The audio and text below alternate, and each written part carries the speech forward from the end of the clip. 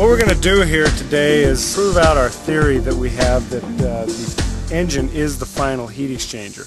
One of the misconceptions that people have is that the oil has to be some magic temperature in the tank, and we maintain, and we're going to prove here today, that the engine gets hot enough that any external components that the oil goes through are going to rise that final heat up. A lot of people say that we do not promote the heating of the vegetable oil for proper combustion. Nothing could be further from the truth. That oil has to be hot in order to spray and combust properly. Our contention is that the engine itself and that the components that are bolted to the engine have so much heat in them that any fuel that passes through them will pick up that heat and be injected into the engine at a very hot temperature.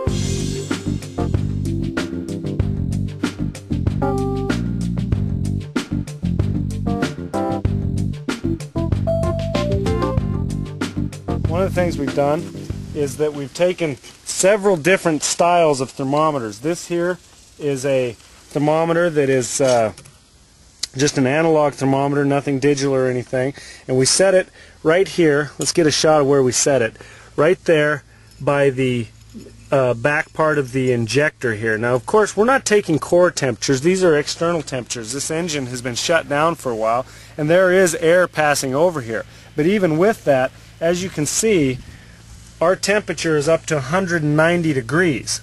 Get a little shade on that, see if it helps. Our temperature is up to 190 degrees, and if you look at the mass of metal that injector is, and the fact that we're talking about little tiny spurts of fuel going through there, that fuel, from the time that it leaves the top of the injector and gets spit out the bottom of that injector, that fuel is going to spend quite a bit of relative time in that injector and be able to absorb that heat.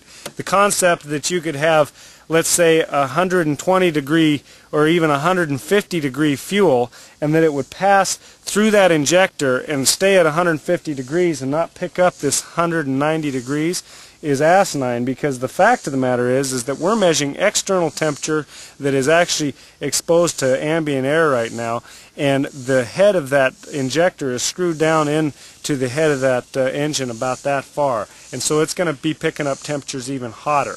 But we're just showing what it can get at external. We're actually over 190 degrees now, and remember that this engine is sitting here cooling off. Let's take another style of temperature or thermometer here. Let's put it right next to that injector there, and remember, this is out in the breeze. It's still definitely hot in there, but we've been shut down for a while, and let's look what's happening. It's steadily climbing to 145, 146. We just barely put it in there. And remember, this is an external reading. If we were to read the internal temperatures of that, they're going to be quite a bit hotter. We're at 185. Let's go ahead and let that climb there. Let's pull another style thermometer out,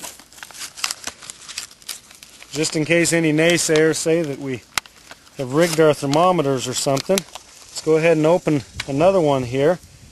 We've got another style.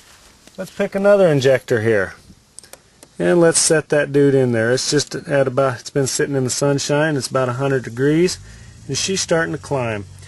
We've topped out on, well, we haven't topped out. We're at 199 degrees so far, 199.9, just past 200 degrees. And if we'll look at our other thermometer here, we're at about 192, 193. We're coming on to 200 fast on this other one. Now let's take another form of thermometer. This is an infrared thermometer. When I first did these initial tests and posted them on our website, there were some people that said that I was a dumb farmer that didn't know how to use a temperature gun. So we've used different styles here, and these were all bought locally, and so anybody could buy these style of thermometer at their local grocery store. We're at 205 degrees there. Let's see how this infrared thermometer is reading. This infrared thermometer is actually reading 184. We got 199.5 reading there, so we're definitely within the range here. This thermometer's down. It's starting to lose heat as we've had this engine open for a while. This thermometer's down to 100 or 190. Let me zap in there. We're at 198 with this one, so we're definitely in the zone. We're still at 208.0 on this thermometer, and we have surpassed 200 degrees on this little thermometer here, if we can get a tight shot there.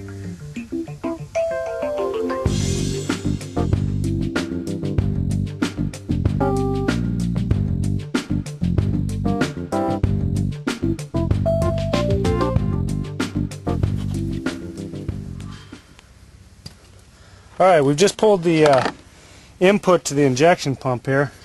Let's take this temperature probe. It's a little easier to read. Stick that dude down in there. See what happens.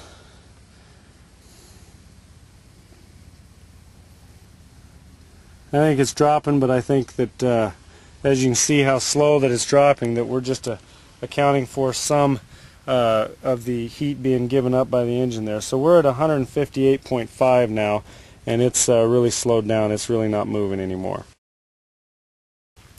One point that I'd like to make here is that this vehicle, I chose this vehicle because it has not been converted to run on vegetable oil yet.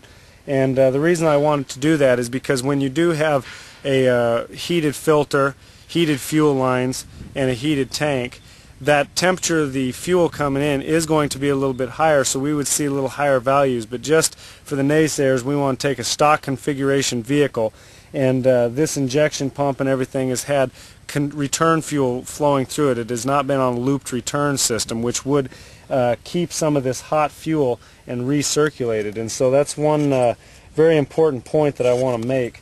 You know, we've been sitting here at 158.2, so an engine that's been shut down for 15 going on 20 minutes now, we are still at almost 160 degrees, and you've got to realize that once this engine starts and there starts to be more commotion in that injection pump and things start moving around and the temperature of this engine comes back up, we're going to be reading higher values. So we're really showing that even in the worst case scenario, these things have a tremendous amount of heat.